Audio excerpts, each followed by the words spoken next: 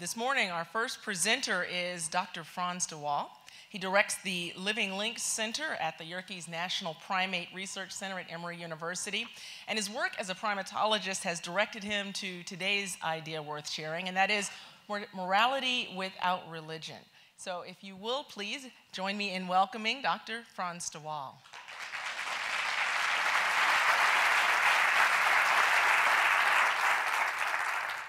Good morning. It's a bit of a heavy topic, I think, to start today with, morality and religion. Now, I work with animals, and so I'll give you a slightly different take. And it's actually the most appropriate talk at a zoo, I think, to give. So let me say first a few things about myself. I was born in Den Bosch, which is actually very close to Maastricht, which was just mentioned, where the painter Hieronymus Bosch named himself after. And so I've always been very fond of this painter, who lived and worked in the 15th century. And what is interesting about him in relation to morality is he lived at a time where religion's influence was waning, and he was sort of wondering, I think, what would happen with society if there was no religion or if there was less religion. And so he painted this famous painting, The Garden of Earthly Delights, which some have interpreted as being humanity before the fall or being humanity without any fall at all. And so it makes you wonder what would happen if we hadn't tasted the fruit of knowledge, so to speak, and what kind of morality we would have. Much later, as a student, I went to a very different garden, a zoological garden in Arnhem, where we keep chimpanzees. This is me at an early age with a baby chimpanzee. And I discovered there that chimpanzees are very power hungry and wrote a whole book about it, Chimpanzee Politics, which is still in print 25 years later. And at that time, the focus in a lot of animal research was on aggression and competition. And actually, the whole picture of the animal kingdom, and humanity included, was that deep down we are competitors, we are aggressive, we are all out for our own profit, basically. This is the launch of my book. I'm not sure how well the chimpanzees read it, but they surely seemed interested in the book. Now, in the process of doing all this work on power and dominance and aggression and so on, I discovered that chimpanzees reconcile after fights. And so what you see here is two males who have had a fight. They ended up in a tree, and one of them holds out a hand to the other. And about a second after I took the picture, they came together in the fork of the tree, and they kissed and embraced each other. Now, this is very interesting because at the time, everything was about competition and aggression, and so it wouldn't make any sense. The only thing that matters is that you win or that you lose. But why would you reconcile after a fight? That doesn't make any sense. This is the way bonobos do it. Bonobos do everything with sex, and so they also reconcile with sex. But the principle is exactly the same. The principle is that you have a valuable relationship that is damaged by conflict, so you need to do something about it. And so my whole picture of the animal kingdom, and including humans also, started to change at that time. So we have this image in political science, economics, the humanities, philosophy, for that matter, that man is a wolf to man. And so deep down, our nature is actually nasty. I think it's a very unfair image for the wolf. The wolf is, after all, a very cooperative animal. And that's why many of you have a dog at home, which has all these characteristics also. And it's very unfair to humanity, because humanity is actually much more cooperative and empathic than they're given credit for. And so I started getting interested in those issues and studying that in other animals. So these are the pillars of morality. If you ask anyone what is morality based on, these are the two factors that always come out. One is reciprocity, and associated with it is a sense of justice and a sense of fairness. And the other one is empathy and compassion. And human morality is more than this. But if you would remove these two pillars, there would be not much remaining, I think. And so they're absolutely essential. So let me give you a few examples here. This is a very old video from the Yerkes Primate Center where they trained chimpanzees to cooperate. So this is already 100 years ago, about 100 years ago, that we were doing experiments on cooperation. And what you have here is two young chimpanzees who have a box, and the box is too heavy for one chimp to pull in. And of course, there's food on the box, otherwise they wouldn't be pulling so hard. And so they're bringing in the box. And you can see that they're synchronized. You can see that they work together. They pull at the same moment. It's already a big advance over many other animals who wouldn't be able to do that. And now you're going to get a more interesting picture, because now one of the two chimps has been fed. So one of the two is not really interested in the task anymore.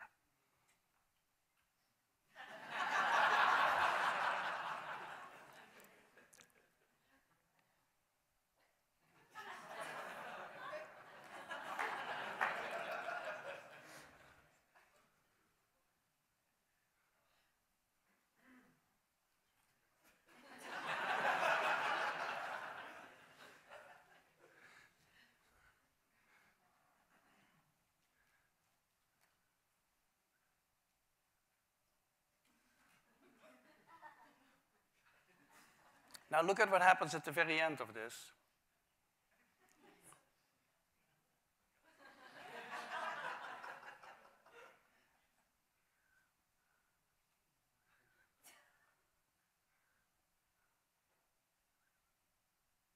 He takes basically everything.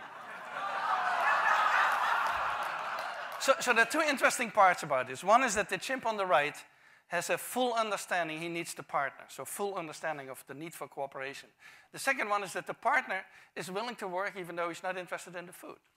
Why would that be? Well, that probably has to do with reciprocity. There's actually a lot of evidence in primates and other animals that they return favors. And so he will get a return favor at some point in the future. And so that's how this all operates. We do the same task with elephants. Now with elephants, it's very dangerous to work with elephants. And another problem with elephants is that you cannot make an apparatus that is too heavy for a single elephant. Now you can probably make it, but it's going to be a pretty clumsy apparatus, I think. And so what we did in their case, we do these studies in Thailand with Josh Plotnick, is we have an apparatus around of which there's a rope, a single rope. And if you pull on this side of the rope disappears on the other side. So two elephants need to pick it up at exactly the same time and pull. Otherwise, nothing is going to happen, and the rope disappears. And so the first tape you're going to see is two elephants who are released together, arrive at the apparatus is on the left with food on it. And so they come together, they arrive together, they pick it up together, and they pull together. So it's actually fairly simple for them. There they are.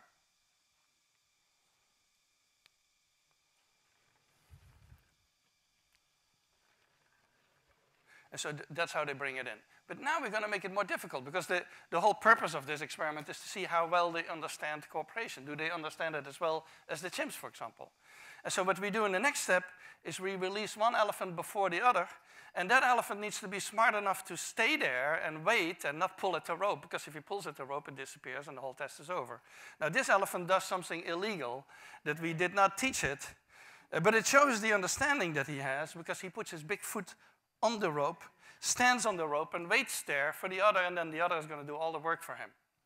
So it's what we call freeloading. But it shows the intelligence that the elephants had. They developed several of these alternative techniques that we did not approve of necessarily. So the other elephant is now coming. And is going to pull it in.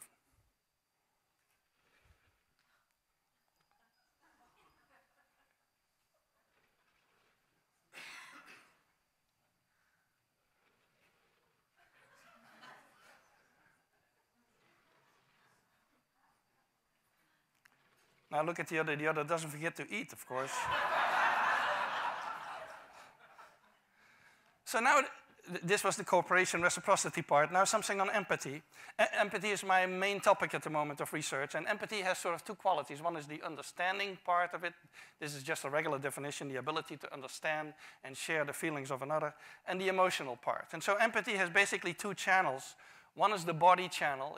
If you talk with a sad person, you're going to adopt a sad expression and a sad posture, and before you know it, you feel sad. And that's sort of the body channel of emotional empathy, which many animals have. Your average dog has that also. That's actually why people keep mammals in the home and not turtles or snakes or something like that, who don't have that kind of empathy. And then there's a cognitive channel, which is more that you can take the perspective of somebody else. And that's more limited. There's few animals. I think elephants and apes can do that kind of thing, but there are very few animals who can do that. So synchronization, which is part of that whole empathy mechanism, is a very old one in the animal kingdom. And in humans, of course, we can study that with yawn contagion. Humans yawn when others yawn, and it's related to empathy. It activates the same areas in the brain. Also, we know that people who have a lot of yawn contagion are highly empathic. People who have problems with empathy, such as autistic children, they don't have yawn contagion. So it is connected. And we study that in our chimpanzees by presenting them with an animated head. So that's what you see on the upper left, an animated head that yawns. And there's a chimpanzee watching, an actual real chimpanzee watching a computer screen on which we play these animations.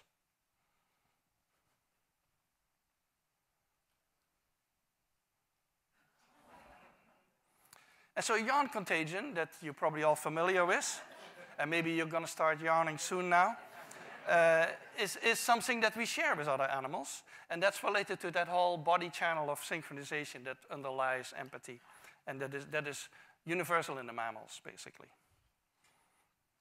Now, we also study more complex expressions. This is consolation. This is a male chimpanzee who has lost a fight, and he's screaming, and a juvenile comes over and puts an arm around him and calms him down. That's consolation. It's very similar to human consolation.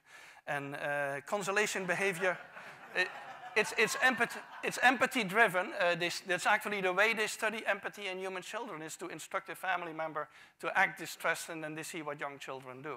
And so it is related to empathy, and that's the kind of expressions we look at. We also recently published an experiment, you may have heard about it, on altruism in chimpanzees, where the question is, do chimpanzees care about the welfare of somebody else? And for decades, it had been assumed that only humans can do that.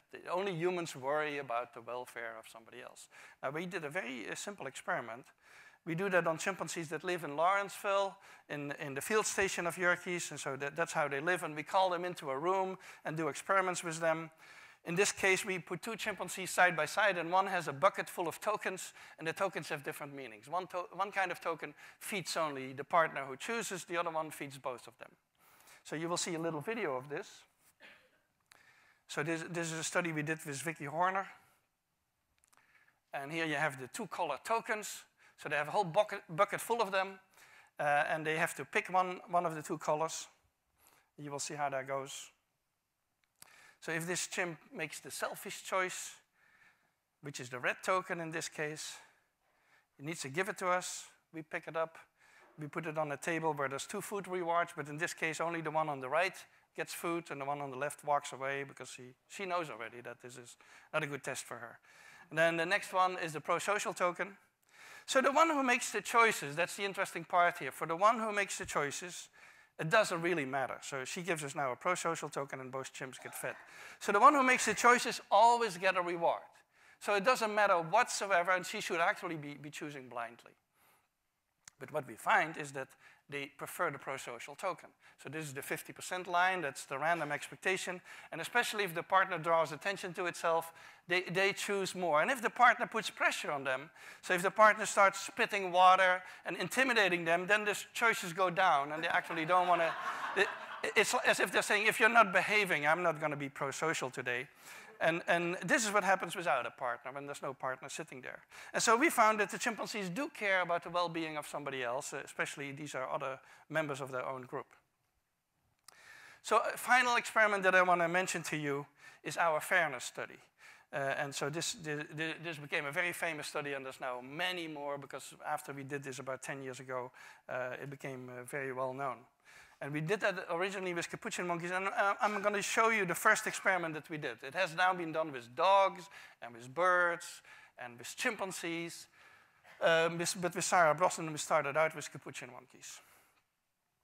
So what we did is we put two capuchin monkeys side by side. Again, these animals, they live in a group. They know each other. We put them out, we take them out of the group, put them in a test chamber. And there's a very simple task that they need to do. And if you give both of them cucumber for the task, the two monkeys side by side, they're perfectly willing to do this 25 times in a row. So cucumber, even though it's really only water in my opinion, but cucumber is perfectly fine for them. Now, if you give the partner grapes, the food preferences of my capuchin monkeys correspond exactly with the prices in the supermarket. And so if you give them grapes, that's a far better food, then you create inequity between them. So that's the experiment we did. And I'm going to show you a little videotape of this. Recently, we videotaped it with new monkeys who had never done the task, thinking that maybe they would have a stronger reaction, and that turned out to be right. The one on the left is the monkey who gets cucumber. The one on the right is the one who gets grapes. The one who gets cucumber, note that the first piece of cucumber is perfectly fine. The first piece she eats. Then she sees the other one getting grape, and you will see what happens. So she gives a rock to us, that's the task. And we give her a piece of cucumber and she eats it. The other one needs to give a rock to us.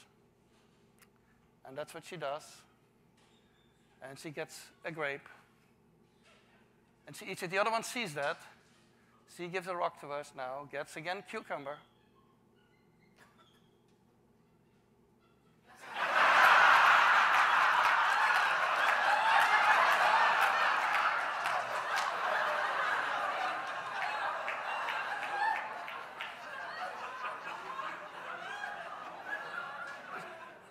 She tests the rock now against the wall. She needs to give it to us. And she gets cucumber again.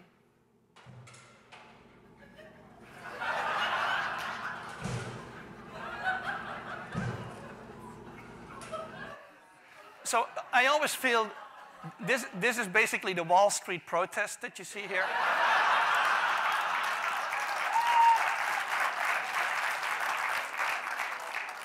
Let me tell you, I still have 2 minutes left. Let me tell you a funny story about this.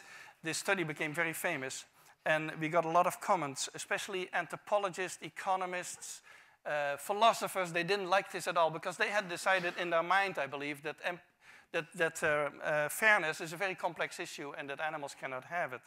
And so one philosopher even wrote us that it was impossible that monkeys had a sense of fairness because fairness was invented during the French Revolution. So, now, and another one wrote a whole chapter saying that he would believe it had something to do with fairness if the one who got grapes would refuse the grapes. Now, the funny thing is that Sarah Brosnan, who's been doing this with chimpanzees, had a couple of combinations of chimpanzees where indeed the one who would get the grape would refuse the grape until the other guy also got a grape. So we're getting very close to the human sense of fairness, and I think philosophers need to rethink their philosophy for a while. So let me summarize. I believe there's an evolved morality. I think morality is much more than what I've been talking about, but it would be impossible without these ingredients that we find in other primates, which are empathy and consolation, pro-social tendencies, and reciprocity and a sense of fairness. And so we work on these particular issues to see if we can create a morality from the bottom up, so to speak, without necessarily God and religion involved, and to see how we can get to an evolved morality. And I thank you for your attention.